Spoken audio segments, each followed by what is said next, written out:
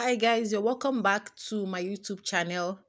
If you're just seeing my video, you're welcome. My name is Stella.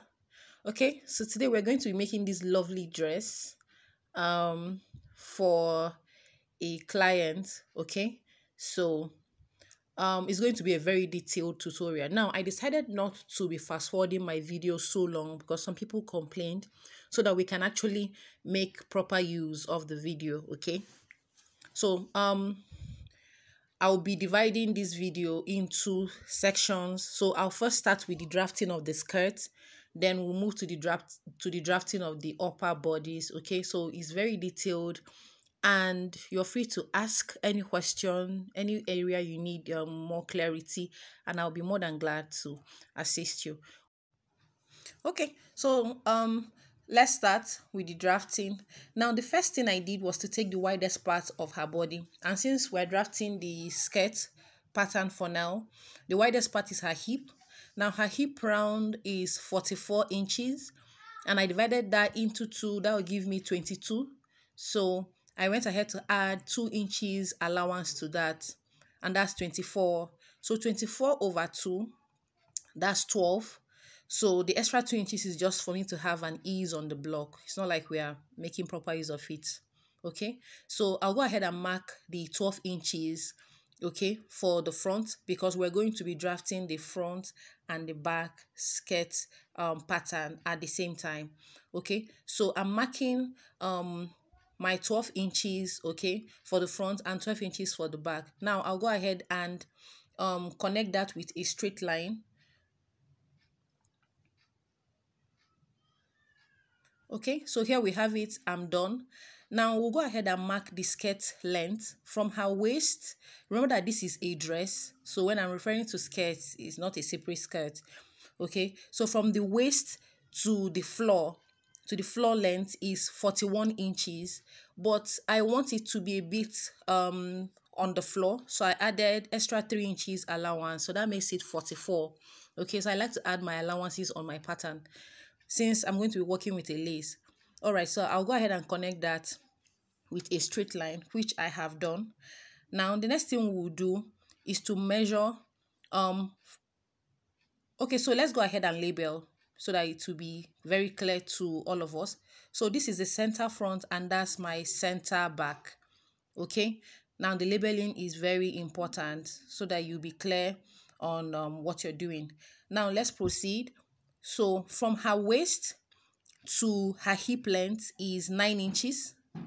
I'm making a mark there. Okay, then from her waist to her actual knee length is 21 inches. Okay, then to the floor length is 41 plus our 3 inches that we have already marked. Now I'll repeat the same measurement on the back. Okay, waist to hip 9, waist to actual knee 21, and then waist to the floor length is 41 plus 3 inches. Then I'll go ahead and connect these points with a straight line. Okay, so I've connected my points. You can see now we need to label. So that's my hip line there, and that's my knee. Mind you, this is her actual knee line. Okay, so I'm also labeling for the back. That's the hip line, and that's the knee for the back. Okay, so now that's the full length, and that's the allowance, the 3 inches allowance. I'm also labeling for the back as well, the full length and the 3 inches allowance. Okay, so let's proceed with our markings. All right, so the first thing we'll do is to measure her waist. Now her waist round is 37. 37 over 4 is 9.25. So you place your tape from the center front and you measure it. Okay, so and you mark. Now we're adding 1 inch that allowance, so I also added that. Now for the back, before you measure your back waistline, the first thing you need to do is to tighten the back, and to do that we will go ahead and measure 0.75 from the center back line.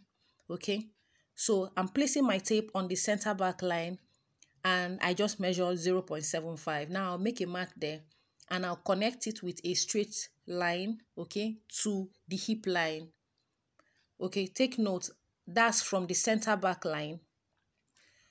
So we tighten the center back line with 0.75, okay?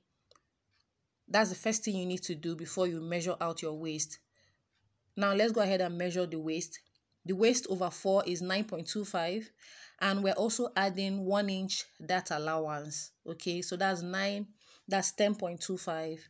So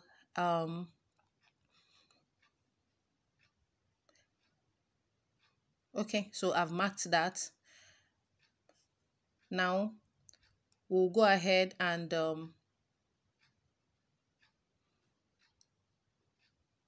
okay, so we'll go ahead and measure out our hip. Now her hip round is 44. 44 over 4 is 11. Okay, so I just measured that. Remember, I'm placing my tape from the center back. Okay, now for the front as well, let's also measure out her hip round, which is 11. Now it's time for us to connect from the waist to the hip line. So I'm connecting for the front from my waist measurement to the hip measurement. Now I'm connecting it with a straight line. Okay, now we'll also connect the back from the waist to the hip line.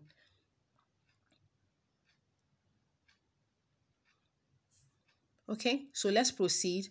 Now on the front, so we're going to tighten the knee line with 2 inches. So the first thing you need to do is to measure out your hip measurement. And what we have there, her hip over 4 is 11.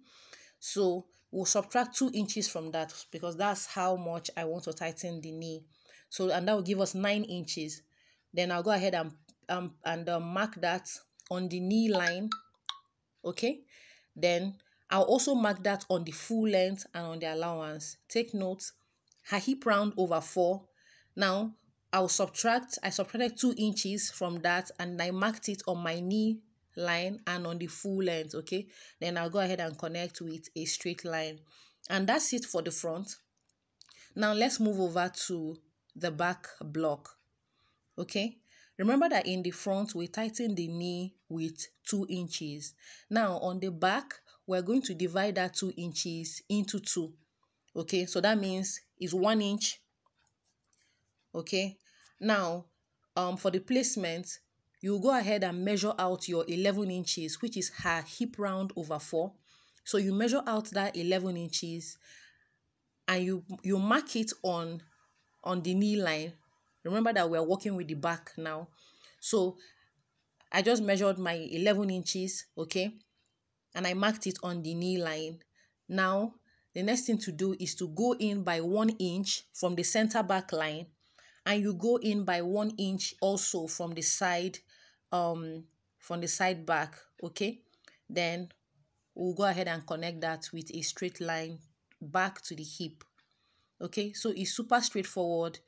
You will, whatever your hip round over 4 is, you measure that also, repeat the same measurement on the knee line, then you go in by 1 inch from the center back line and from the side back line as well. Now at the end of the day, what you should have is 9 inches, just like we have in the front. Now you repeat the same on your full length and the allowance, because we're going to be extending those lines. Okay, so after you mark, you just go ahead and connect your measurements back to the hip. Okay, can you see what I'm doing? So that's it. Now you transfer the same measurement to your full length and the allowance. Okay, can you see I just measured out my 9 inches on the knee? So I'll repeat the same on the full length. So on the full length is the same thing. Go ahead and mark your 11 inches and then subtract 1 inch from both sides so that you will have 9 inches in the middle. Okay, then I'll connect that with a straight line.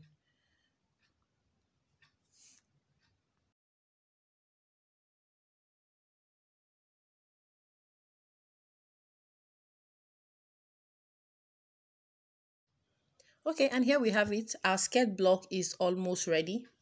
So let's go ahead and mark and plot our dart. Remember our dart allowance of 1 inch, which we added to the front and to the back. It's time for us to plot it. So let's start with the front. Now, first thing to do is to measure your entire measurement on the waistline. And what we have there for the front is 10.25. So just fold your tape into two so that you can get the midpoint, okay, of the waistline. And at that point, you make a dot there, okay? And the next thing to do is remember our allowance is 1 inch, so you're going to mark half inch on both sides. Okay, so you're dividing the 1 inch into two. Now from the hip line, I like to go up by 2 inches from the hip line. Okay, it's not good for you to extend your dart to your hip line, so you go up by 2 inches, and you connect it with a straight line back to the waist. Okay, so to be sure that you're working with a straight line, I like to measure back my line, okay, so that you're sure you're working with a straight line. And then you connect with your pencil, okay, and then you connect to the dart legs as well.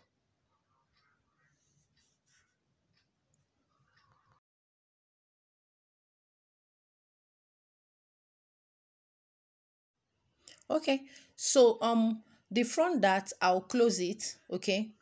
um so but you need to slope your center front by 1.5 inches. Okay, so I'm sloping my center front with 1.5 inches.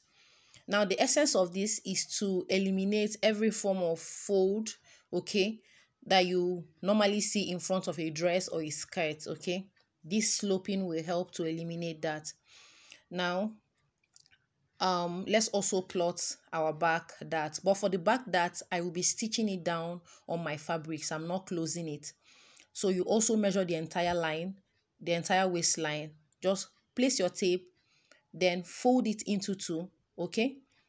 Then you make a mark at the midpoint, okay. Then at that point, remember our allowance of 1 inch, so we're dividing that into two. So we measure half inch on both sides.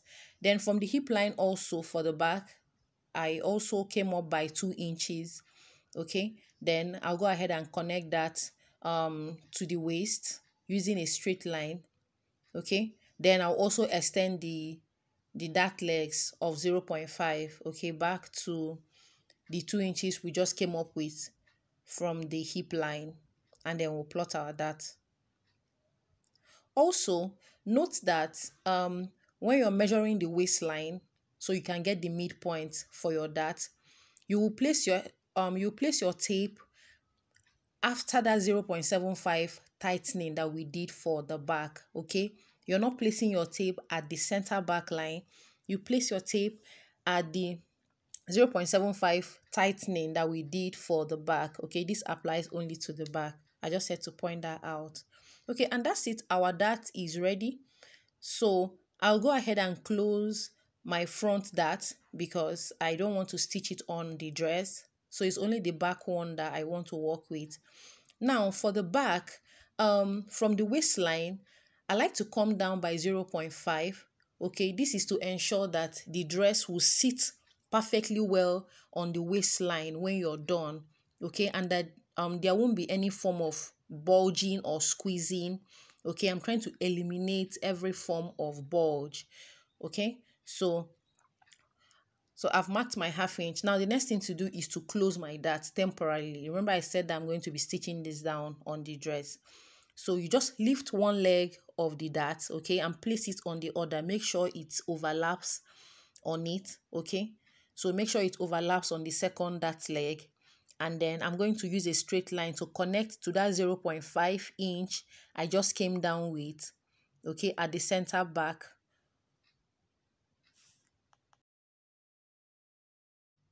Okay, so this 0.5 we're taking off from the back waistline is to ensure that the dress sits perfectly there, okay. I know it looks little, but it's when we are done that you see the effect. Okay, and that's it. So this is our new waistline for the back, okay. So I'll go ahead and close my front waist dart, okay. Remember I said that I will not be stitching it down on the fabric, okay. So I want to go ahead and close it. So to close it, just like we did for the back, you lift up one dart leg, okay, and you place it on the second dart leg. Make sure that it is is staying right on top of the second dart leg, okay? Just like I'm doing. Then you place it on the second dart leg like so. Then I'll use my tape, my masking tape, to tape it down.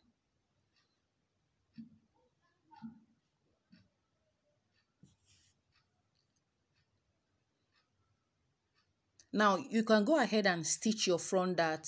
That's optional, but I just like to close mine. Okay, I don't think I like seeing that lines in front. Now remember our 1.5 inches we came down with, okay, from the center front. Now I'll go ahead and connect that. You can use a straight line or you can use a slightly curved ruler. I want to make it slightly curved, okay? So you connect that. Now note that even if you're sewing just skirt or a dress, so far it has a half cut, you need to take off that bulge, okay? So you can take between 1 inch to 1.5. I don't like to exceed 1.5. So you just go ahead and place it, okay? Okay, so I just placed my curve, okay, and I'm connecting it to the waistline. All right, so and that's it. Our skirt block is almost ready. Okay, so that's my new waistline for the front, and that's also my new waistline for the back. Okay, so I'll go ahead and separate these patterns, okay, so that we can have the front and the back block separate, okay. And here it is. I've cut the bow patterns. Now we'll go ahead to work on the front, okay. So let me keep the back skirt block aside so we can focus on the front. Now this skirt, I want it to have a slight flare, or you can call it mermaid. So is the front is straight, but it's not straight, so it's going to have a little bit of mermaid. Now the allowance for that, for the extent of the flare, is 3 inches for the front, okay. I want it to look like a straight skirt in the front, but it's not, okay. So I just added 3 inches. Now we're connecting it from the actual knee length. Remember, this is her actual knee length. So we're connecting from the actual knee length to the 3 inches allowance that we just marked on the full length, okay. So you connect it with your straight line. So I just did that. Now the next thing we will do is to eliminate that pointy edge, okay. So I just marked my 0.5. So from the full length, you go up that line by 0.5, and you connect it back, okay, using your curve.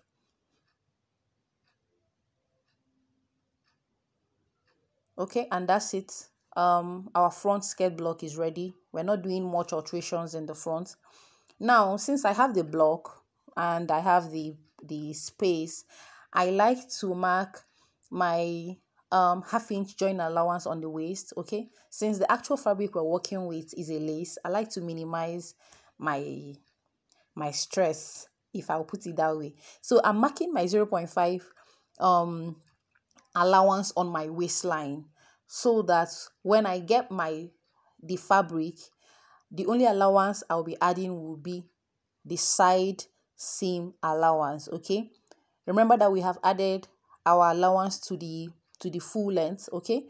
So now I'm also adding my 0.5 joining allowance on the waistline, so that leaves me with only the side seam allowance, okay.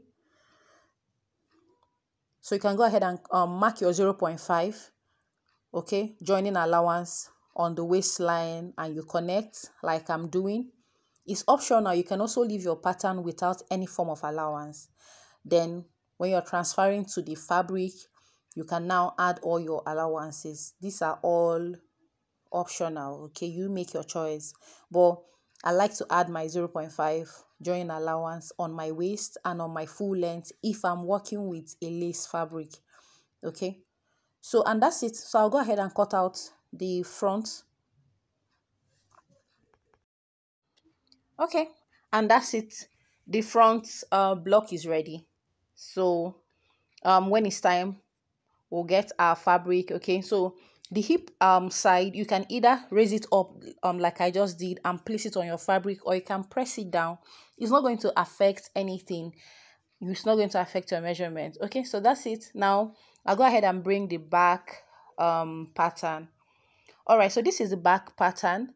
I went ahead to attach extra paper on the sides, okay, for our alteration. Now remember our marks, okay, our initial markings. So, and remember that in the front we added 3 inches, okay, as our flare allowance on the side front. Okay, so I'm also adding my 3 inches on the side back as well. Remember, this is the side back that I just added the 3 inches. Now I'll connect it to the knee line. Okay, so using a straight line, you connect that to your hip. I'm sorry, using a straight line, you connect that to your knee line. Okay, like I'm doing.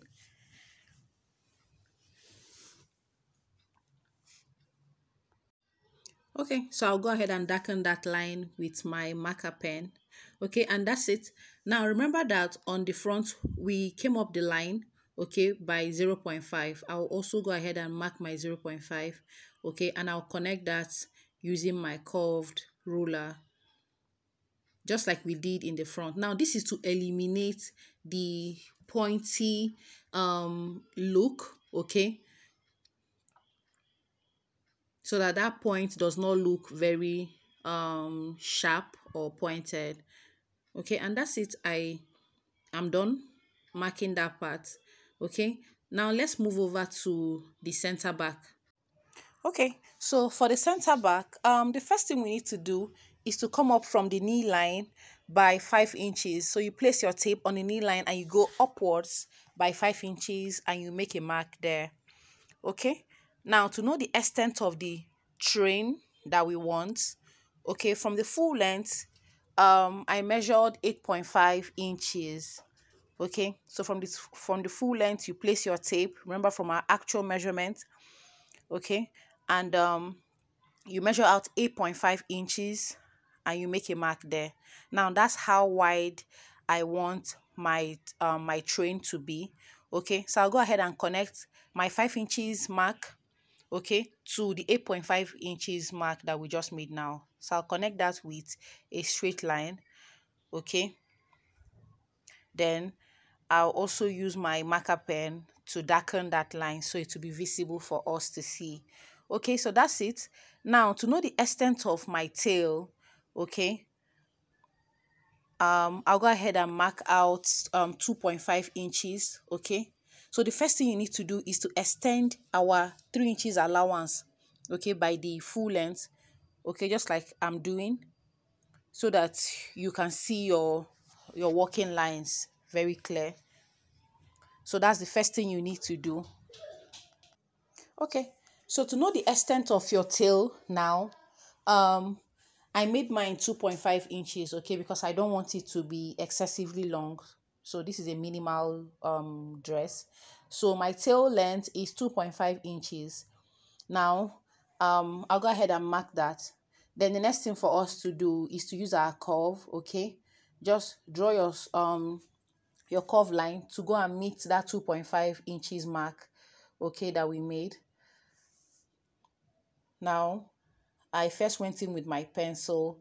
So when I was okay with my marking, okay, then I used my marker pen to make that line visible. Now I would advise you go ahead and use your pencil first, so that you can see your line. If you're okay with it, then you can now go ahead and use your marker pen. Okay, so that's what I'm doing. And here we have it. Our back pattern is ready. I like the curve, so I'll go ahead and cut out using my scissors. So cut. Okay, just watch the lines I'm cutting. Now, I just remember something. Remember that in the front, we added a half-inch joining allowance to the waist. So I am also going ahead to add my half-inch on my waistline as well. So that when I'm transferring to my fabric, it's only my side seam allowance that I will add. Okay, so I'm done adding my 0.5 join allowance on the waist, and you also need to label, okay, because we cut out some of the labelings out. So I just label, that's my side back, and the other side that we have our tail is our center back. Okay, so I'm done cutting and our pattern is ready. Okay, now the next thing we'll do is to transfer it to the fabric. So I'll transfer it and I will show us what next to do. Okay, so I've transferred my pattern to the fabric. Okay, so the first thing I did was to to trace out the pattern on a doll face satin. Okay, so I cut out two pieces. Okay, so now this is the front. So I have two pieces of the doll face bridal satin. Okay, now one will be the interlining and one will be the lining. Okay, so I cut out two pieces of the bridal satin for the front um, piece, and two pieces of the doll face bridal satin as the back for the back as well. Okay, so I also went ahead to cut out the lace fabric for the front and the back. Okay, so the first thing I will do is to pick one of the doll face satin, okay, and then stitch the lace on top of it. Okay, so I went ahead to spread it open so that we can see it clear. Now I'll go ahead and place the lace on top of the bridal satin. Now I'll take it to my sewing machine and I'll stitch it on top of it. Okay, I'll just stitch very close to the edge, maybe about 0.25, so round, just so that it will be secured. But I'll first pin it, okay, so it doesn't shift, then I will stitch it round. Now if you don't want your lining to be the same length with your lace, you can go ahead and reduce your length. Okay, mine, I will just fold it in by 1 inch or 1.5, just so that it will be a little bit shorter than the lace. Okay, so that's it for the front. Now this is the back fabric as well. I also have two pieces of the doll face satin. Okay, just like the front, one will be the interlining and the other will be the lining. Now if you notice, if you look at our pattern, you can see that it has a curve, okay, towards the side back. Now to achieve for your lace to follow that curve, I went ahead to cut out my lace. Okay, now we'll join it just like we join our darts. Okay, so I use my scissors to just make a straight line there. Okay, then I'll take it to my sewing machine and I will join it using 1/2 inch from both sides. Okay, and when I'm done, it will follow the same curve line like our pattern, so it's super easy and straightforward. Okay, when you're done joining it, the stitches won't even show. That's how good it will be. Okay, now, okay, so this is how it's going to be when we're done joining it. Okay, so I just wanted to demonstrate that for us to see. All right, so that's it. I will also go ahead and spread my pattern and I'll place the lace on top of it and stitch round. Okay, now in cutting my lace, just as a form of control, I like to cut my lace a bit of excess, okay, so that when I'm done stitching it on the doll face satin, I can now trim it to the exact size, especially when you're working with a lace that is a bit stretchy. Okay, now another thing I wanted to point out for us, the lace for the back, because of the train, it was not enough. Okay, so I joined, and I'll take us through how I joined the lace. Okay, so what I did, I just went ahead to cut out from the pieces that I have, okay, from the lace pieces. Okay, now I just cut that out, so I placed it underneath. I placed it underneath from the waist. I didn't want to start joining from the hem, so I joined from the waist. Now that's the waist, so I just cut out a piece like so. Then I placed it under the main fabric. Okay, I don't know if that's making sense, but I placed it underneath, and then I top stitched. I used the matching thread, so I top stitch, and it's almost invisible. Okay, so that's how I joined mine. Maybe if you want to join yours from the hem, that will be fine, but I just didn't want to have any joining, okay, around my hem. So just this is how I joined my lace, okay, so that it will be the exact length that we had earlier cut out on our pattern. So that's it. And I'll take this to my sewing machine. I'll first secure it with a pin, with pins, okay. Then I'll take that to my sewing machine, and I will just top stitch on top of it, okay. And that will be it. Okay, so I wanted to show us the allowances I added, okay. Now this is the back pattern. Remember that when we are cutting, we added 3 inches allowance, okay, at the full length, and we added a ½ inch for joining on the waistline, okay. So I went ahead to add my 2 inches, okay, allowance by the side, okay. And for my center back, I added my 1 inch, okay, from the waist to the hip line. Then from the knee line, I added ½ inch to the hem. So I simply connected my 1 inch as from my zip allowance to my ½ inch on the knee line, okay, and then ½ inch all the way to the hem. So that's it. So I'll go ahead and hold my dart, okay. Remember I told us that we'll be holding that on the back only. So I'll go ahead and hold my dart on the lining.